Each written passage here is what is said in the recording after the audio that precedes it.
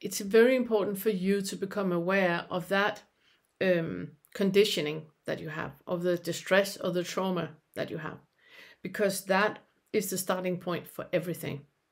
If you have an underlying belief about fear, anger, guilt, and shame, that is your starting point. And it can either become toxic, where you are diverting your attention from what actually needs your attention. You're diverting that and either, shaming, blaming, complaining about other people or about other things, which is also just part of the diversion. And that needs your attention. So the starting point, you need to become aware of what your starting point is. Of when you, for example, go out and buy stuff, you need to know why you're doing that. What are you reacting? When you open the fridge, you need to become aware of why do you do that. And what you eat, you need to become aware of why. When you exercise, you need to become aware of why. Because the starting point is shaping everything in your life. And that needs a lot of awareness. It's also because if you have any kind of repressed trauma, that is shaping your personality. And when we move into the third fetter, what we're working with here, that repressed personality will surface. And trauma is it's not dangerous at all to look at. Trauma does not need to be solved. Trauma needs space. And trauma needs compassion and love and a lot of acceptance.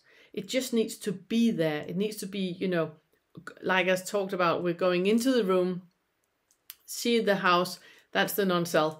You go into every single room, you turn on the light and you look at everything in the room.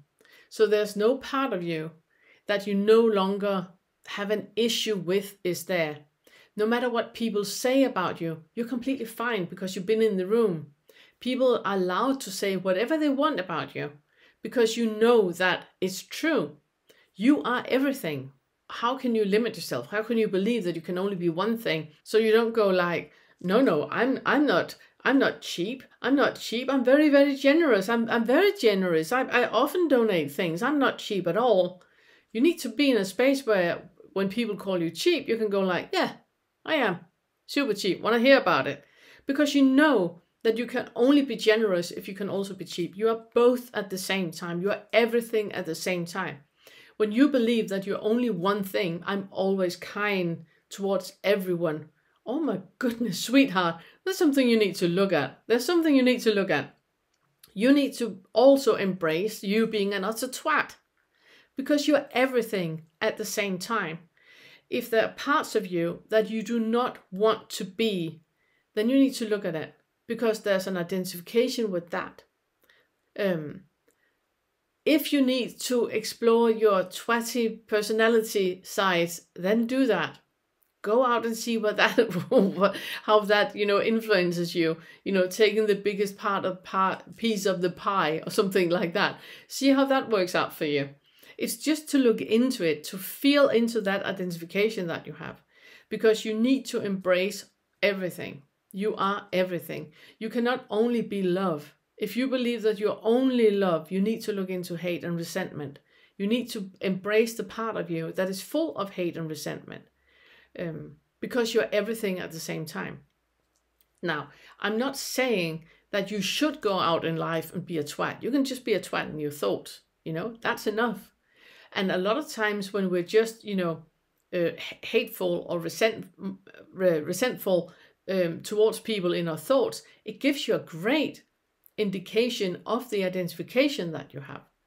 So the starting point is very important to become aware of for you to embrace everything because you are everything. You're not only one thing. If you are, you need the other leg to stand on. It's yin yang. You need both legs to be in balance. And it's not that you should only be kind or only be hateful. There's a middle way. There's a middle way. And that middle way can only be found if you have entered the room, turn on the light, and you accept and acknowledge all of it. You are all of it. Another part of the starting point is also, and I said that before, you can't always be happy. Sometimes you're not happy. You can't always be compassionate or always be loving. You can, however, always be kind, because kind is like like the foundational go-to starting point that you can decide for yourself to have. You can decide to always be kind. That the starting point for your thoughts, let's say, they spring from a place of kindness, where you are exploring the parts of you that you do not accept and that you do not want, from a space of kindness. And that means that you do this for you to achieve your freedom and become richer. To explore who you are as a person and attain your freedom. And that can be done from a kind place. So look into your thoughts. Is it possible for you to be kind towards yourself? Because for a lot of people, they can't. A lot of people can't be kind to themselves. If you listen to your thoughts, you might be talking to yourself in a way that's very, very abusive. You would never ever speak to other people like that. You would never ever do like that as you do with yourself. You never laugh at them as you do of yourself. So look into that. Look into why there are certain rules that apply to you and other rules that apply to other people. Is it possible for you to be kind in your thoughts towards yourself and towards others? Is it possible for you to create that space for errors to happen where it's completely fine? I mean, we're human beings, you know? If you can't create a space where it's okay for people to be who they are, you have a foundation in shame. You live by rules that are so restricted that there's no space for you at all, and you are full of shame. So see if you can expand yourself into a starting point of kindness, where no matter what happens, it's okay. It's okay. If you succeed or don't succeed, it's okay. And the reason why I choose kindness, I can always hear, I can, almost hear the comment section going about me choosing kindness to be the thing to have as a starting point.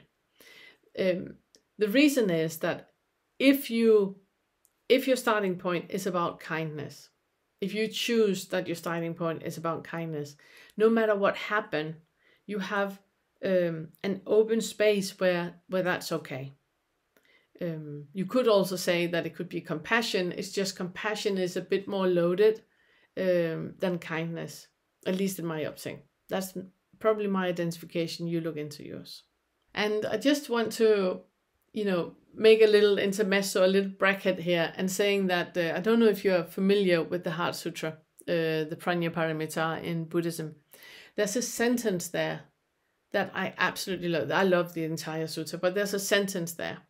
And it's where you get to that point of your awakening where you are freed of all delusive hindrances and you're rid of the fear bred by it.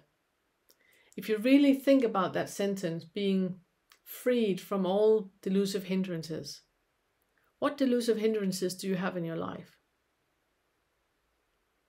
What delusive hindrance do you have? And then being rid of the fear bred by it. So you have a delusive hindrance, there's something in your life that's completely delusion, but it is a hindrance, it is a stick in the wheel. That is there because of fear. You're fearful of what will happen when you start to rock that boat. And that's the third fetter. For me, that sentence or that, part of the sutra has always been about the third fetter. Freed of delusive hindrances and rid by the fear bred by it. Yeah.